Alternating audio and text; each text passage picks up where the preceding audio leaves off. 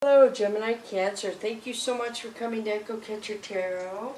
Thank you for all the likes, subscribes, comments. I appreciate each and every one of you. So I put the Oracle cards over here, which are all for you. The Tarot cards over here, which will be the people around you, but you could show up over there as well. So I'm going to give away a deck of cards when I reach 5,000 subscribers. The link below has all my card deck. It has to be a card deck that I use. But I'll have directions when I get to like 4,500 to 4,700 subscribers on how to enter that drawing if you're interested.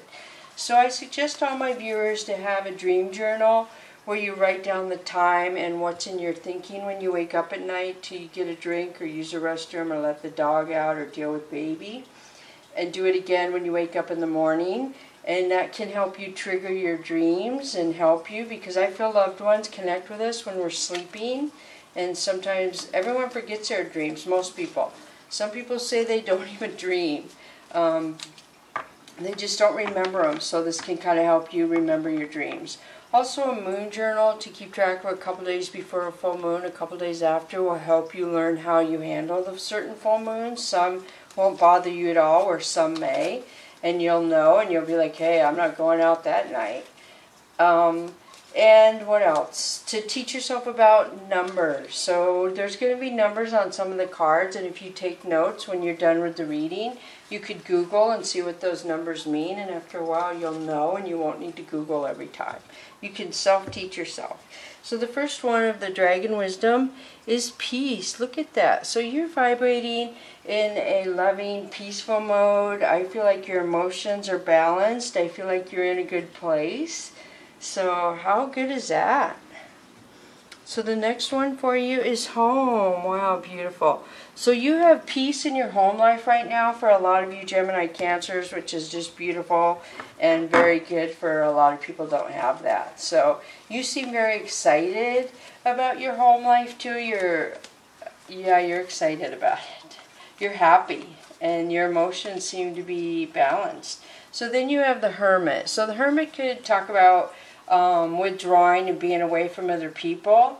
To me, it's clarity, that something comes to you and you get clarity on something. You're like, wow, I can't believe it. Now I understand why something happened, or now I understand what that means.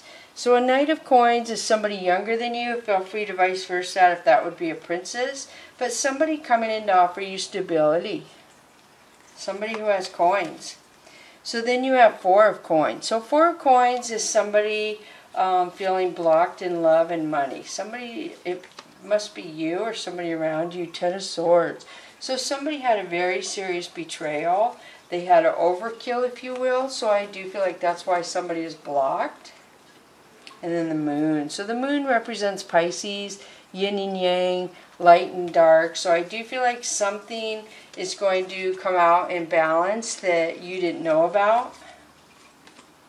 And then Seven of Coins. So Seven of Coins talks about taking inventory. So after this person, the secret comes out, you could be thinking the pros and cons. Do you still want to be friends with this person? And do I want to be friends with anyone who helped this person? So there could be a lot of that going on where you're just going to do thinking about what's going on, and you want peace in your home life. So anyone bringing drama and stress, I feel like you're not going to bring into your life.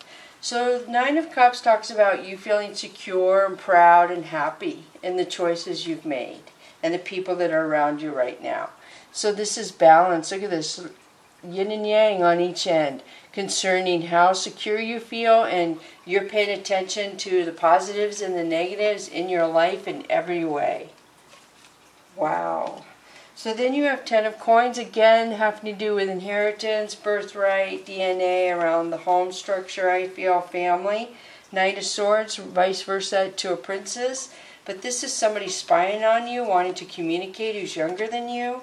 And then Princess of Swords. So we have a pair right here. So it could be a couple that are spying on you. They're jealous of you, communicating. They're both spying on you. That's weird. So then you have Nine of Swords. So Nine of Swords, somebody is unhappy that stuff balanced out for you, that you got information that made you make a decision. Somebody regrets that. So selfishness. Four of Earth is somebody who is selfish and they take from a lot of people. This is an equal opportunity taker. They don't just take from you. So Stars card is Aquarius and Leo placement to me.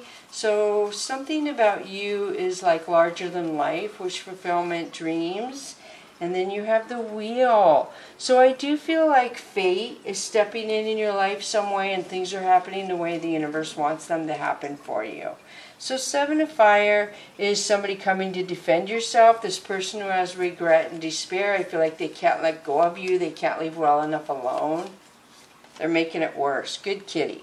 So you have good kitty because of the negative or somebody tried to take from you, possibly steal from you. So the universe is correcting that by giving you good karma. And then you have Eight of Sky. So Eight of Sky is somebody feeling stuck because of your life. So I feel like somebody's comparing themselves to you and it's making them feel stuck, which has nothing to do with you. It all has to do with them. So Six of Sea is a lot of tears. A lot of people are going to cry when your life changes. I'm not sure if you're moving yet.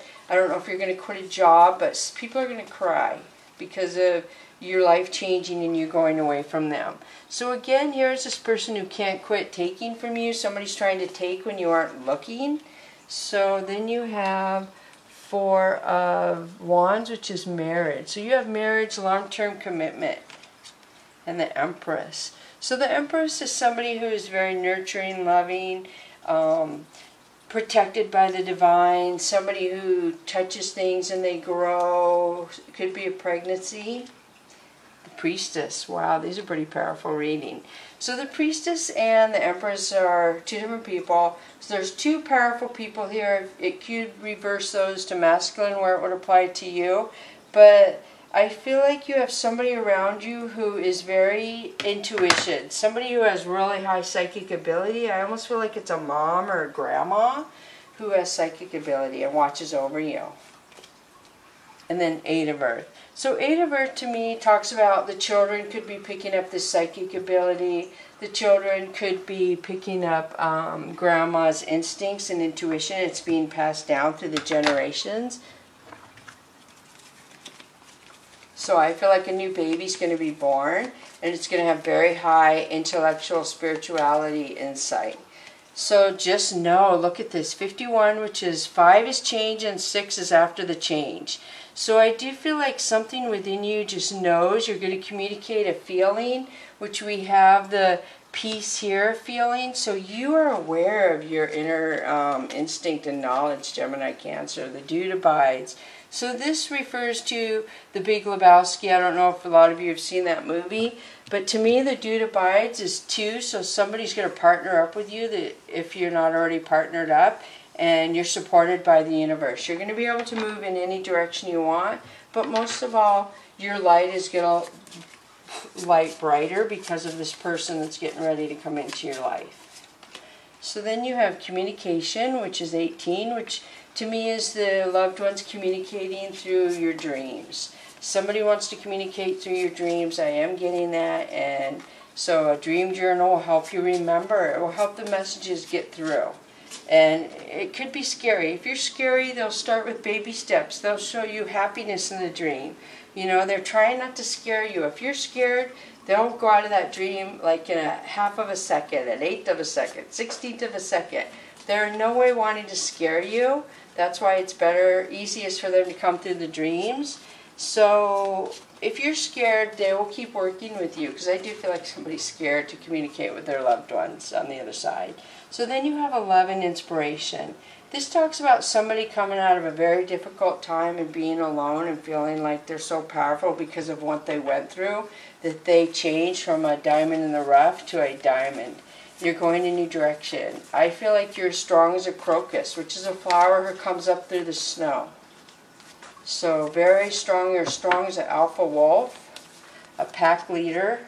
I mean, I see a lot of strength in here, in you.